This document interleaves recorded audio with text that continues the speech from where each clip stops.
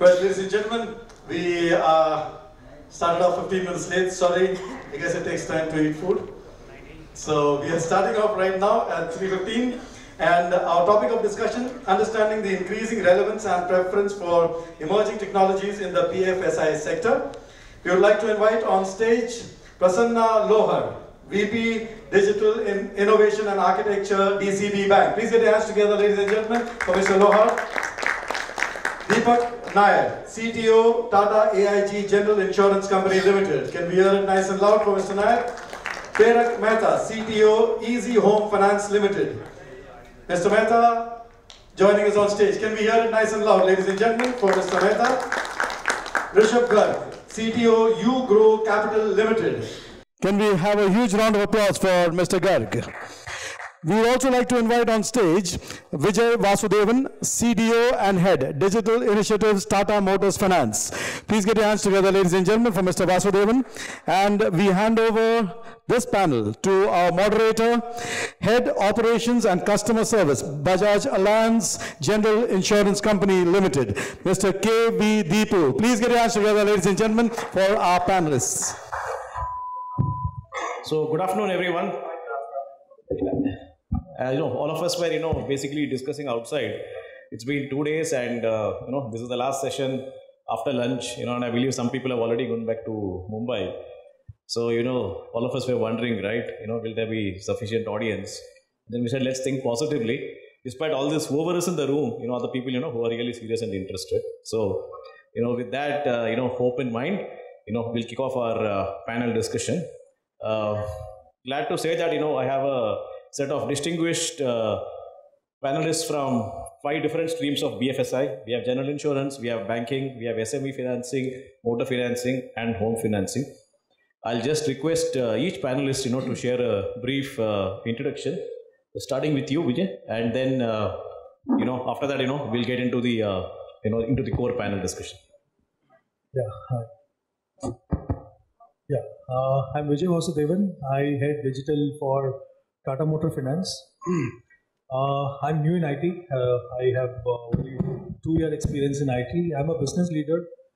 I have 20 years of experience in sales, collections, operations, credit, risk, and now in IT. That's one of them. Hi everyone. I'm Rishabh Garg. I'm CTO at You Grow Capital. I have over 18 years of experience in technology.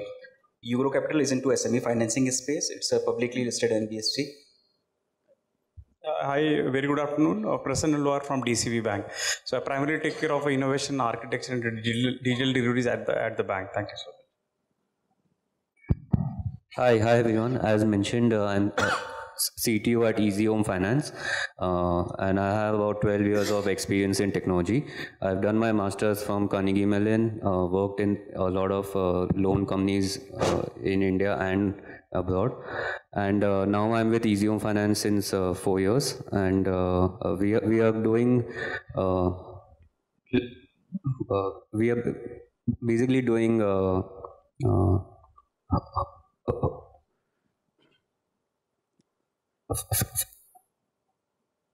loans for sorry. Hi, I'm Dipak. I work with Tata AIG. Prior to this, with ICICI Peru, and work a lot within the company and within the group. Look forward for a good conversation with you. Thank you, everyone. And I think I got introduced. My name is Dipu, and I drive customer service and operations at Bajaj Allianz General Insurance. And as I said, happy to moderate this panel. So Vijay, we'll start with you. Yeah. And you said you are new to digital, right? You've been a business leader all along. But I guess it's good to see people, crossing the fence. So the question to you is, how are you in your role leveraging emerging technologies, to add value to the business? I'll just try to give you a background first. See, in my opinion, or CIO and CDO role nowadays no longer a technology leader. It has to be a business leader. We have to front run the business. So we are having that culture in Tata Motor Finance, and we work very close with my board, and we actually strategies are a digital strategy based on the business strategy. So we have three themes. One is people centricity. People in the sense it can be my internal employees, stakeholders, vendors, customers. People centricity and location independence and resilience in delivery. So this is our key digital theme in our organization, and based on that we started working. So coming to that question, so in the last couple of years we have started disrupting the digitization in our organization. We try to use maximum fintech technologies which is readily available, and we try to improve our process to the maximum. And so in the last 1 year, if you see, we have started implementation of CRM solution in a very large scale, and then we are focusing more on focusing more on customer lifecycle finance. So what is customer lifecycle finance? When the customer is onboarded, and when most probably when will we reach back the customer when the customer defaults. So with the use of AI, artificial intelligence, with the use of internal rule engines, so we understand, identify appropriate offering to the customer at the appropriate time. So that's how we are actually now trying to engage the customer throughout the life cycle and make sure I retain the customer. Thank you, Vijay. Rishabh, coming to you, on the same point on emerging technologies, what's the kind of back-end IT infrastructure required? And, is the core or the legacy system, is it an inhibitor or is it, an accelerator? So I just start with some background on the lending space, basically. So we are in the lending space, and right now customer do have many options. And to create the differentiation, there are some critical success factors, basically. So we need to be available 24/7 so that customer can engage with us anytime. And AI-based chatbots make this happen these days. Apart from this, decisioning should be super quick. So we do have AI-based machine learning models which crunch tons of data and provide good amount of insights to the underwriter to make a decision in few minutes. Apart from this, we need to continuously evaluate the customer complete life cycle so that we can raise early warning signals. Again, ML-based models play a crucial part, which again shifts through a lot of amount of data. Apart from this, for collections also, there are AI systems in place which send hyper-personalized messages to customers, kind of nudges to customer to make the payments. Last but not the least, information security is very critical for us, and we should always be on the right side of the compliance. So to make all this happen, the first piece of advice I would like to give, we need to invest heavily into data engineering. At Ugrow Capital, we invested lot more time and effort in creating an effective ETL framework. And apart from this, we created a data lake where all the enterprise data across different systems get pushed into. And this data lake is being consumed again by all the analytics team to generate the critical insights and our own proprietary scoring engine on which we do the lending. The next piece is we invest heavily into the API framework, because you need to integrate with multiple systems, in-house and external systems, and this is very critical piece.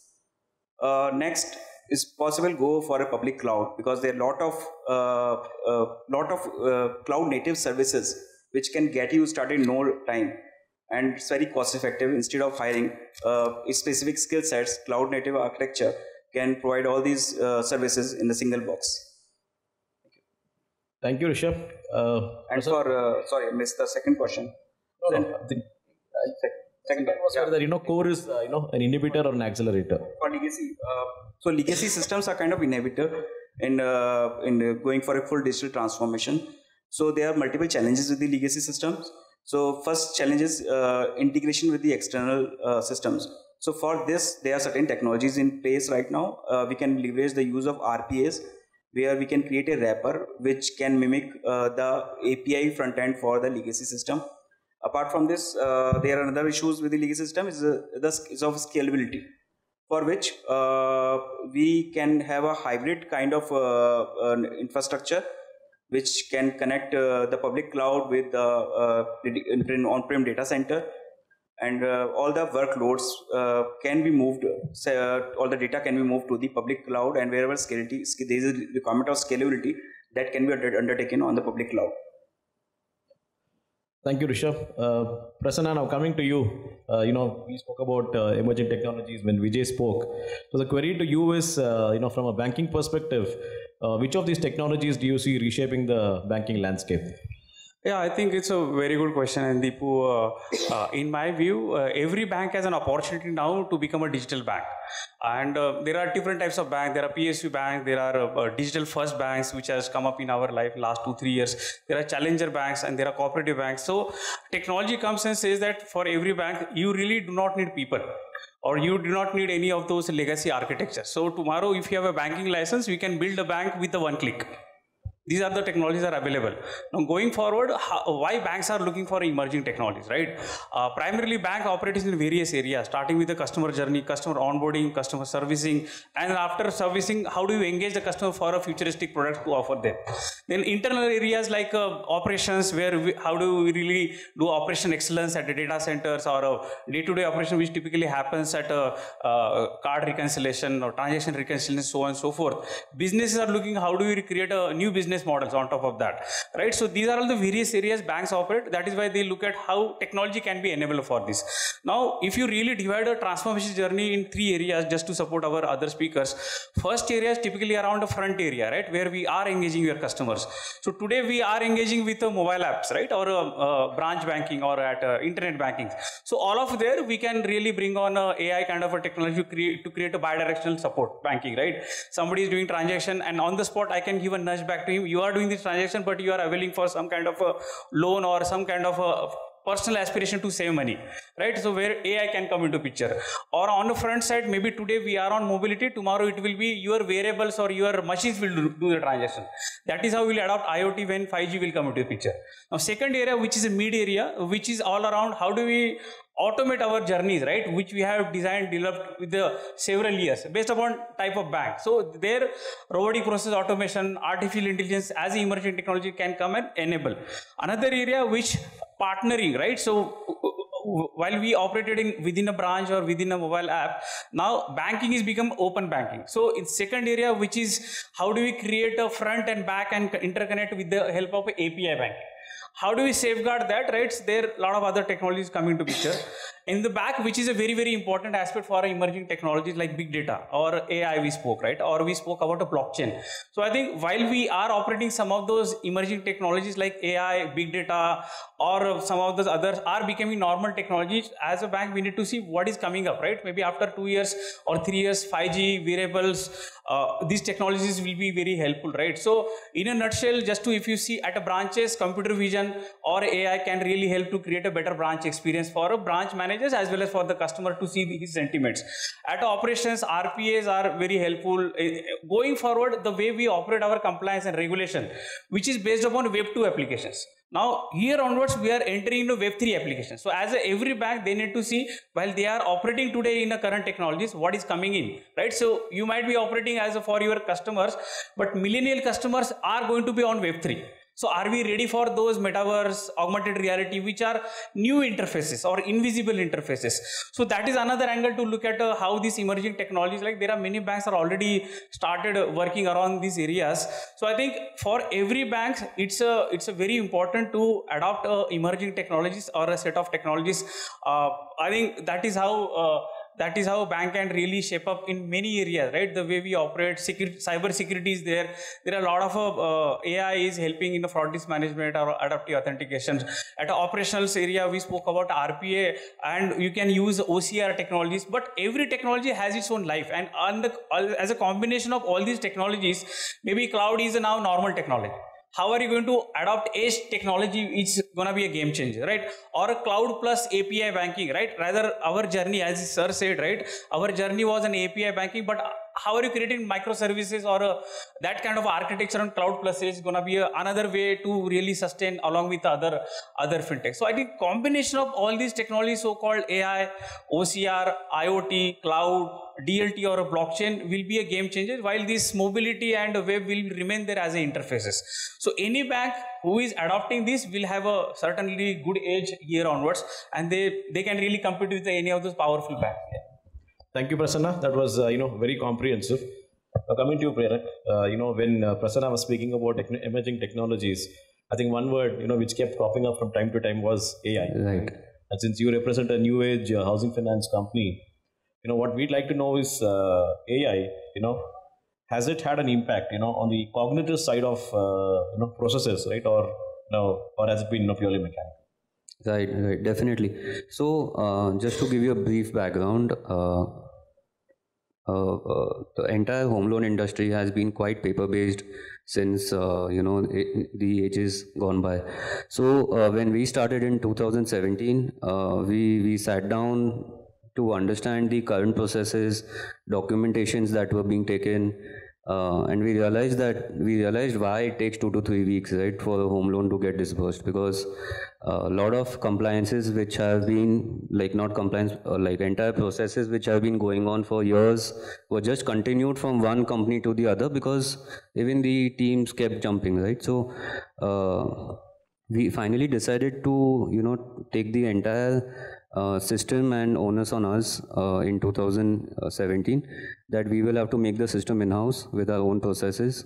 From day one itself, we were completely paperless.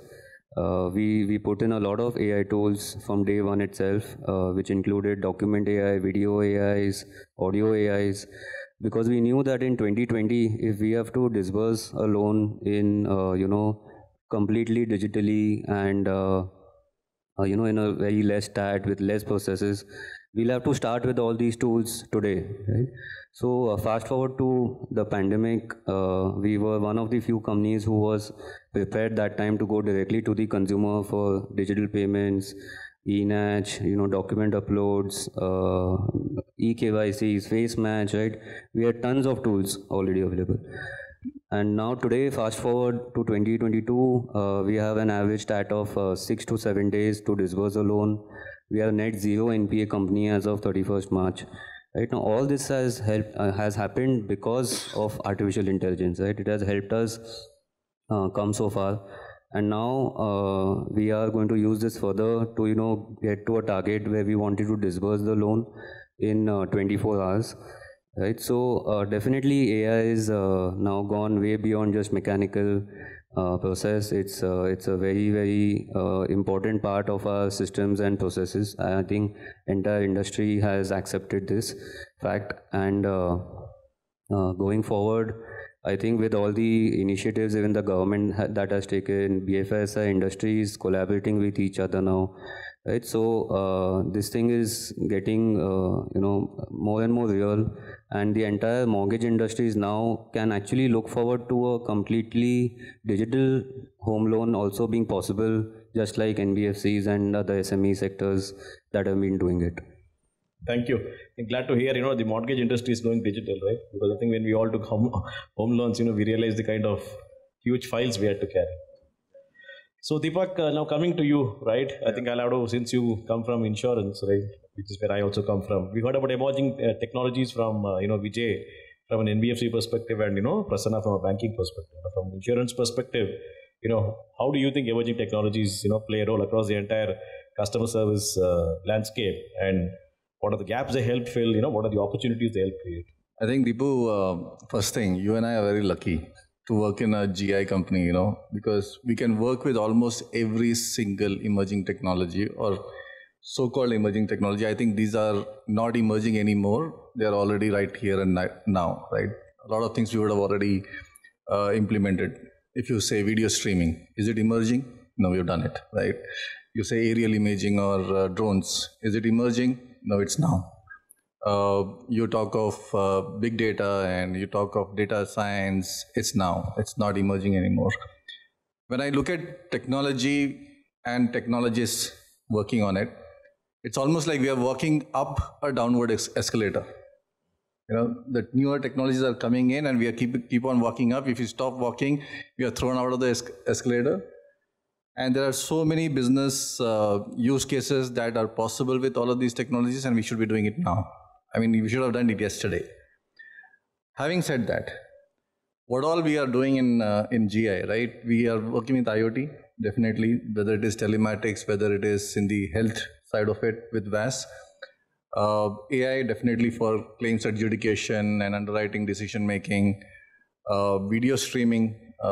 During the pandemic, I think almost all the inspections that we were doing, we have been doing with whether it was pre-inspection for car issuance or whether it was the claims inspection. We have been doing 100% of that using video. There's a business benefit for that as well. Normally, you would send a risk engineer who's junior to a remote location, but here with this, actual senior guy is able to do a better adjudication using video streaming. He need not be physically present. The technology is there. During CAT events, like the cyclone and things like that, there are very large facilities that get damaged. So we've used drones to do the assessments. We have been able to cut down from weeks to days for at least getting some support out. Through the life cycle of the customer, whether it is onboarding, where you spoke of all the the KYC tech, right? Whether it is video KYC or assisted or non-assisted or things like that, or usage of robots, the robotic processes and stuff like that, or the customer service where you're using chatbots, WhatsApp, all these things. So today in Tata AIG, I think we are doing industry-leading numbers in self-service. It's about 60% of our entire self-service is done. The entire service is done on a self-service platform, and so is claims. So these three, onboarding, customer service, and claims, are all supported by the various different emerging techs. Please, Prasanna, I want to add what's I think just to support, right? Every industry, example, insurance or banking or wealth, they have their own tech stacks, and they are operating, as you said, all these technologies are becoming normal technologies. So what is going to drive it here onwards is a customer journey. While you were talking, and customer expects, yeah, I have done once KYC, and I have a one digital identity, so-called Aadhaar or a PAN. I would like to get all my services on some single box, right? I don't want to run around for insurance company. I don't want to go to the bank for my lending experiences. That is how the more power of emerging technology comes. Sure. So while we have done so many experiments in-house, now a lot of platforms are coming in our life. Account aggregator or ONDC or OKN, right? So by which KYC done at one bank can be reutilized by KYC at an insurance company. That is how a lot of experiments are now coming up. So I think that's how we need to look at in future, while we are already adopting emerging tech at house, how at a central level where a lot of platforms are already there, so-called UPIs or PCR is going to come, account aggregator is going to come. So I would like to be very happy like a super app which has one onboarding experience, and he can avail for banking, insurance, and any of the other non-banking services also. That could be the way to look at it. And one more thing I want to add. You asked, is legacy deterrent? I think from the technology that is available today, it's not. I'll tell you why I think that. Dipak just spoke of the RP as a service. You have a bad legacy system, maybe a green screen. Robot can be on top of that and give it to you a service which your front end can consume. Right? You have all these, I can say, the jugaad workarounds available today. So nothing is a deterrent. Yet whether you have a on-prem infra, it's not deterrent because you can have a front end which is in the cloud and it can integrate. Right? As technologists, I ask you the question: do you think is there any problem out there which you cannot solve? Is there any problem out there which you cannot solve with your ecosystem around? I haven't found any problem which cannot be solved. Right? So if business really says this is what I want, or even we can suggest this is what I want, you will find a way to do it. So nothing is a deterrent. Wonderful. I think that's the beauty of this panel, because you're getting diverse and rich experiences, from people representing various aspects of BFSI. So thank you, Prasanna, and thank you, Dipak. Vijay, coming back to you, we did well in the first round. This is the second round. We have about 17 minutes to go, so maybe we'll just speed up just a little bit. I think otherwise, we're doing, reasonably well on time. So Vijay, the question is, we spoke about, technology and we spoke about, various aspects. Now coming to the customer, given that this is the age of digital engagement, how are you ensuring that there are no lapses? And also, from an operational resilience point of view, what does it take in your organization?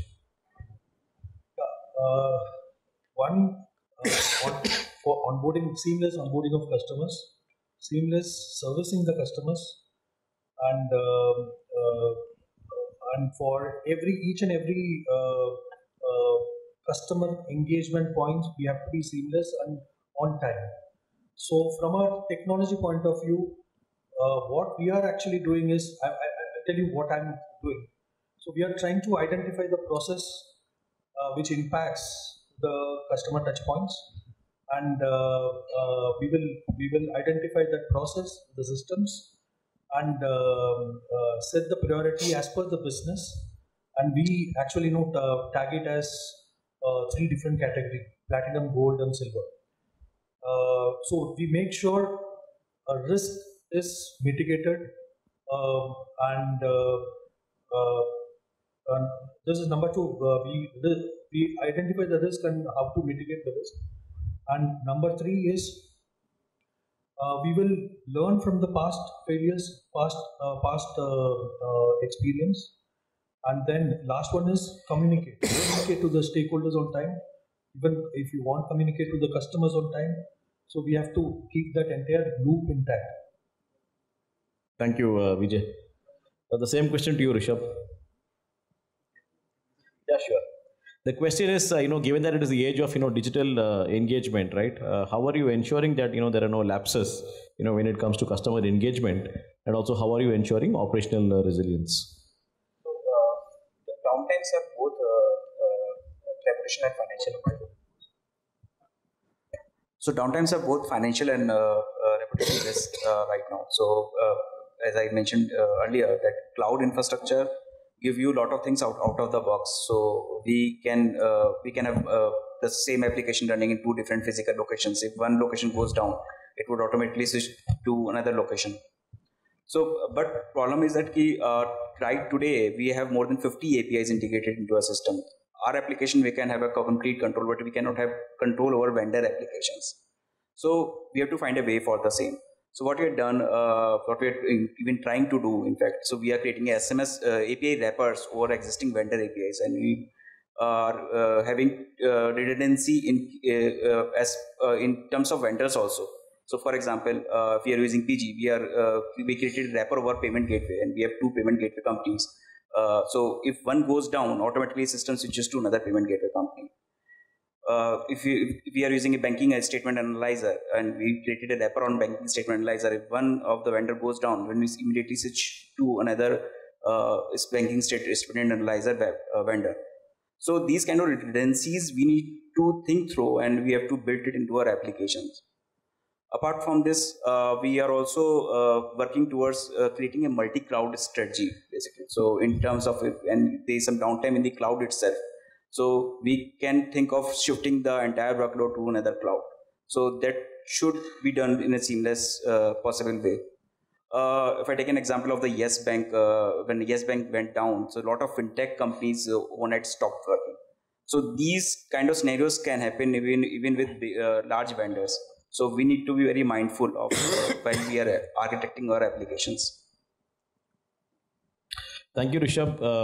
So Prasanna, coming to you, a recurring theme in what Rishabh said was about the cloud. So from your perspective, how are cloud and open architecture, and that anyway, is right up your sleeve, right, in terms of your expertise, right?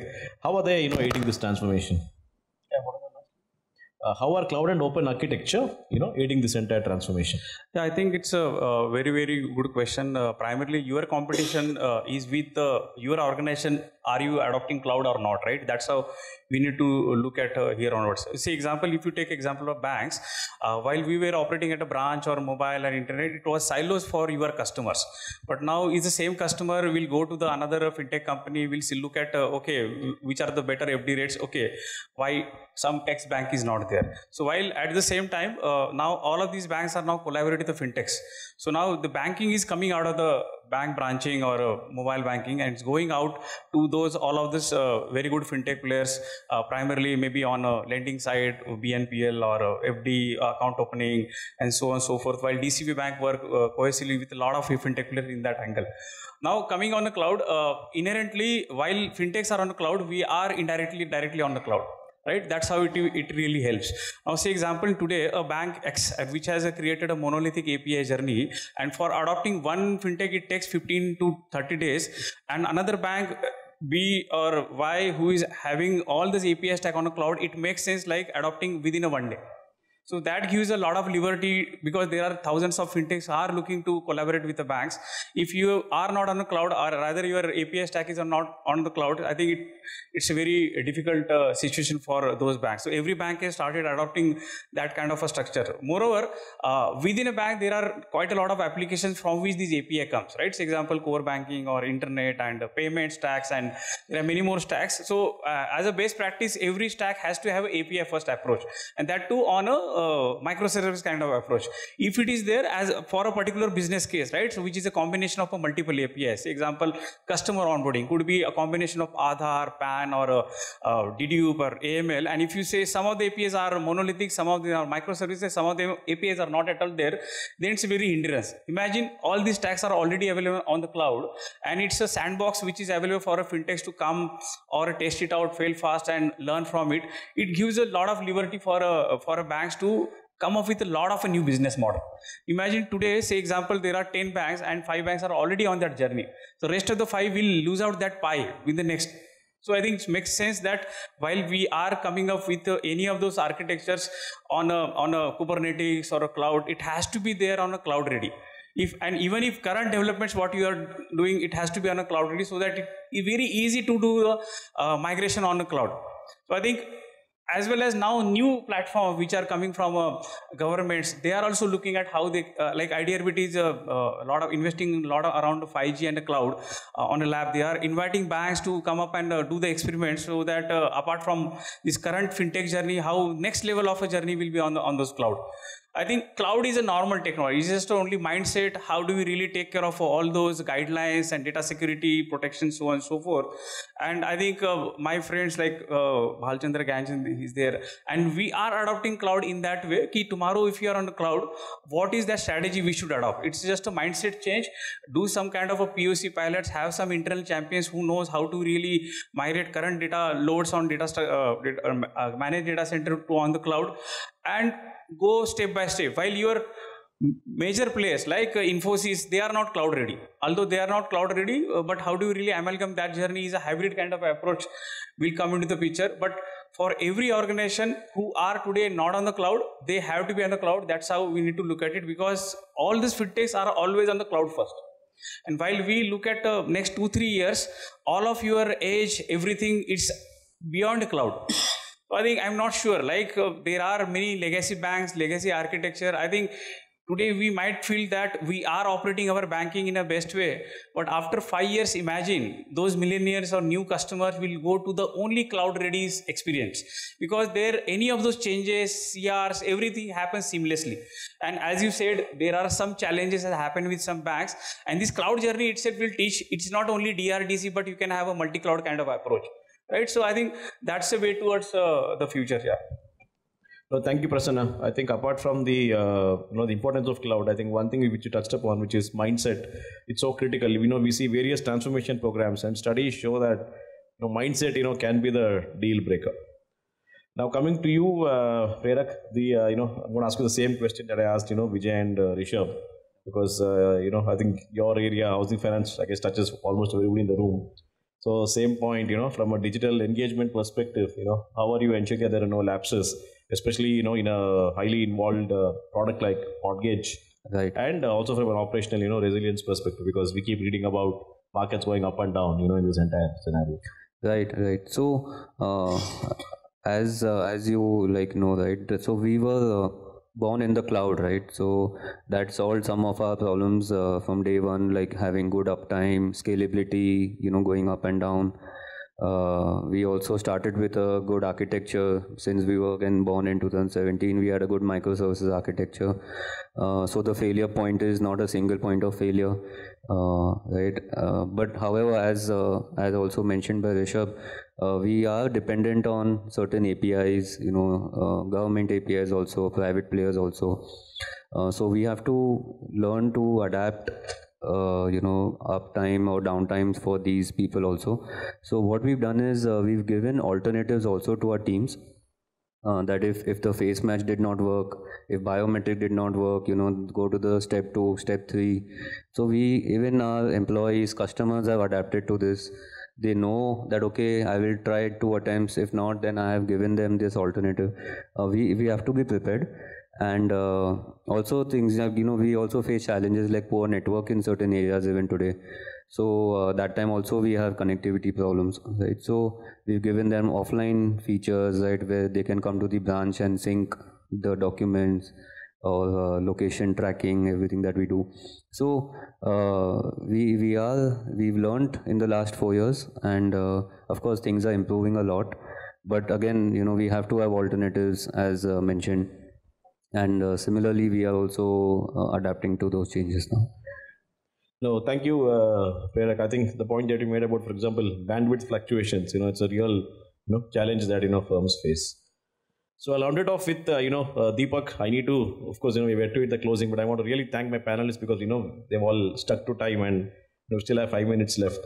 So Dipak, so therefore you can take the liberty of not really being driving an urgency. Yeah, no. I mean, because we have some minutes. So the same question that I asked Prasanna. So similarly, from a tech and from an insurance perspective, how do you think cloud and the entire open architecture dimensions are driving transformation?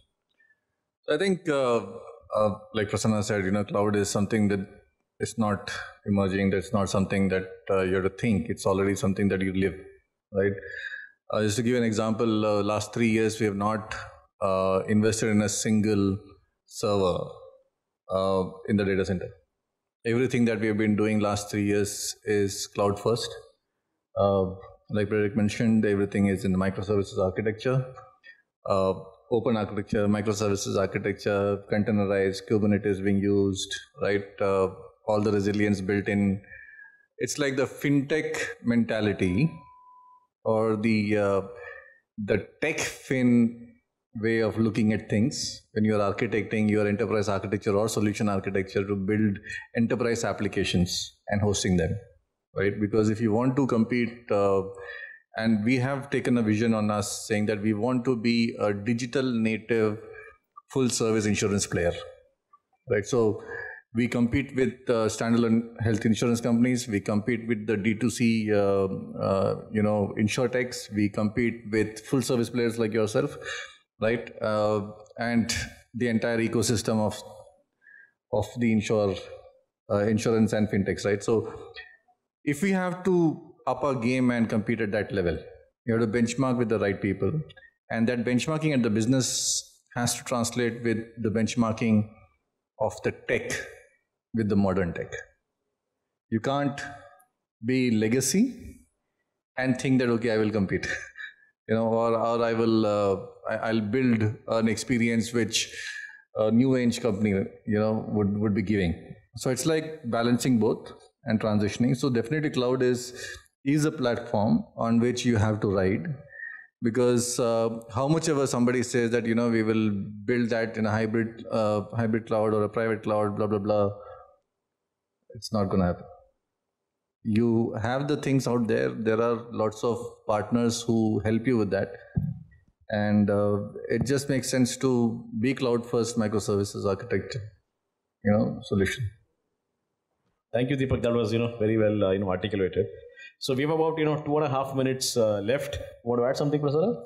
Yeah, just to support, I think once again, I'm repeating same thing like tomorrow's customer will look at one interface. So wherever he goes, he wants any of those services available, right? And if you say, I will operate it from my monolithic data center, you are out of game. And moreover, there are large scale use cases are coming. Right? You said about KYC, which is going on decentralized KYC. We are talking about digital rupee, although we have UPI out there. And we'll say that digital rupee will collaborate, coordinate with other countries, and our data center will be on some managed data center, right? So all those angles, so everything is going on a marketplace. And if you are on marketplace, you have to be on a cloud, because we never know how many customers will come right now on this spot, right? Where cloud gives that liberty in the backend, as well as there are other favorable points as far as ROI and many other things. So cloud first journey has to be there, and apart from we are on a cloud, there are other technology we need to take care of. So I think that was the one of my remarks. Thank you, Prasanna. As I said, I want to thank all the panelists, because they were all comprehensive, right? There was nobody who was like, who had to kind of, cut short his answer. At the same time, everybody stuck to time. And thirdly, I think, we got some unique perspectives, because, they all came from 5 different streams in BFSI. So I think that way it's been enriching. And thanks to all of you for listening to us, very patiently, in the post-lunch session. So thank you all. Any questions?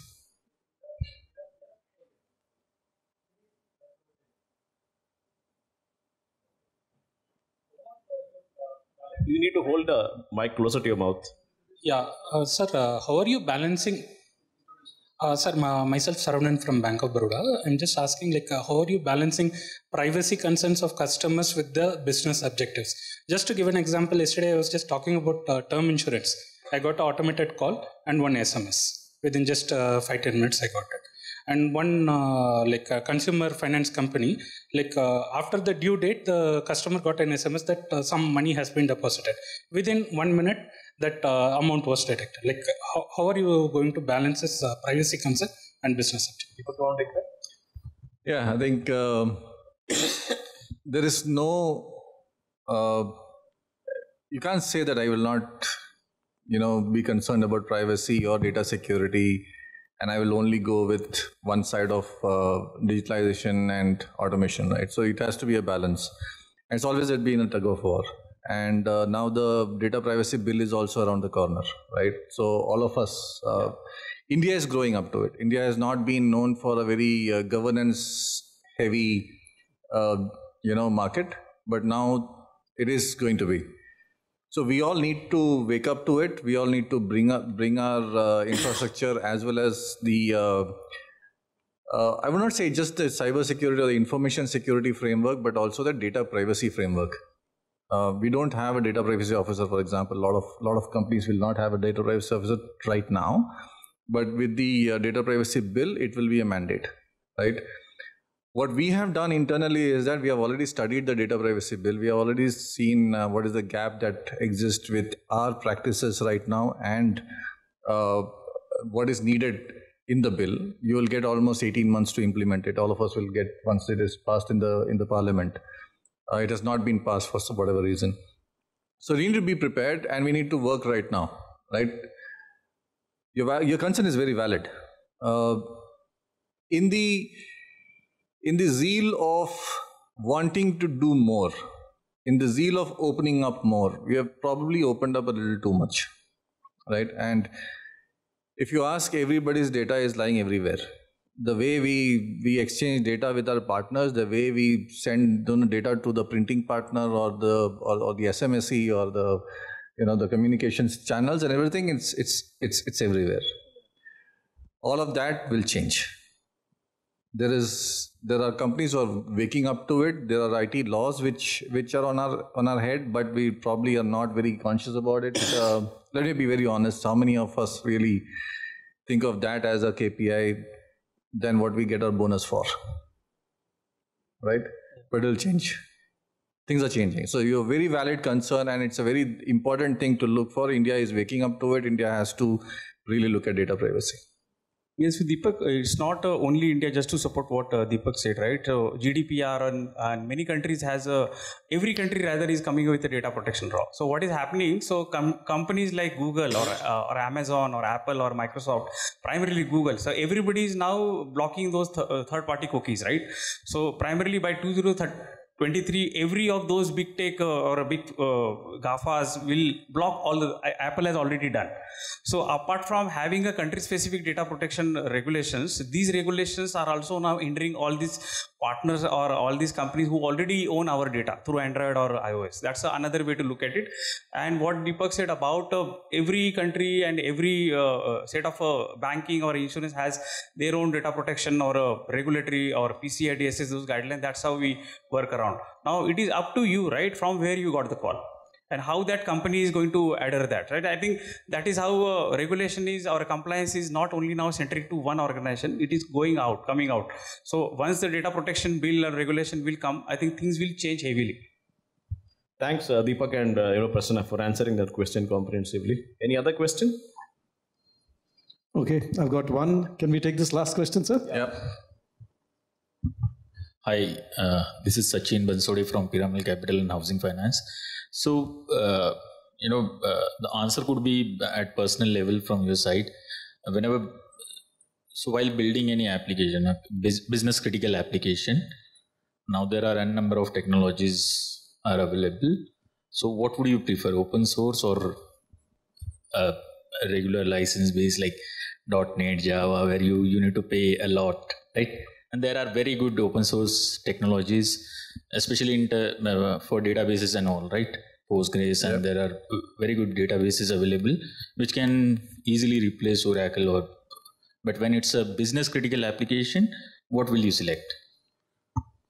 Can I? It depends upon how much capacity. I know that. That's why I said, you need to answer at personal level. It's a personal level, right? I will not use feature phone. I will use smartphone because I can afford smartphone, right? Because it does same activities, but there are additional features does come with a licensed product, which may not be there. Open source has its own appetite. Open source has its own power. And I am in favor of both, right? It depends upon, and if it brings to the banks, we will always look at those licensed products, wherein we have a right support, right regulation. How do you do that? So that's how it works. But at the same time, we have to keep on do research around open source, because today's open source becomes tomorrow's licensed product. That is what we have seen on Linux, or that is what we have seen on any of those products. JBoss now become, right? It was earlier, it was some other format. Now it is a licensed product. So it makes sense that while you are in an enterprise scale, at that too, when we are taking care of a customer, go for a licensed product. That's what it is. I have another perspective on this. So applications, all the softwares can have bugs. So there is no bug-free kind of software. If you go for an open source, the main benefit is if there is any bug, the whole community goes in fixing that bug. So bugs are resolved more quickly in open source as soon as they are detected as compared to a licensed software. So I'll give you my perspective. So you wanted to say something? Yep. So obviously, we have, when it's a licensed product, obviously you have a dedicated support. When obviously, since you're paying, and especially we have seen I have seen some examples working with my previous companies that Microsoft has allocated dedicated resource to resolve a bug or something. And as Rishabh rightly said, that there is entire community to support open source. So again, it is case to case basis, but I personally support open source for certain things. But when it comes to financially critical application, business critical, we have a different object. Please. So I'll put it like this: horses for courses. As long as you're not putting your organization at risk, either risk of compliance, which is license compliance, right? Which open source, you really don't know which website, which fine print to read when, right? It can change. And you might be having a compliance issue later on. As long as you have covered there, is one area covered. Second is the security risk. Who made that open source? And whether it has some things hidden from you, right? As long as you're covered with that, it's also fine. Third is the support risk, right? Are you going to get support when you need it, right?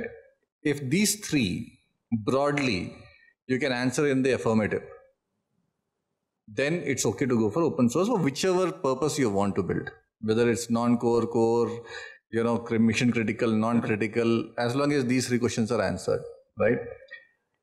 enterprise class licensed softwares, you have somebody to back up on. It's like somebody to go back to, right? I can catch hold of an IBM or a Microsoft or a AWS or whoever it is, right? Why? Because these three questions are answered by them by default. That's the fundamental of it. So it's up to you.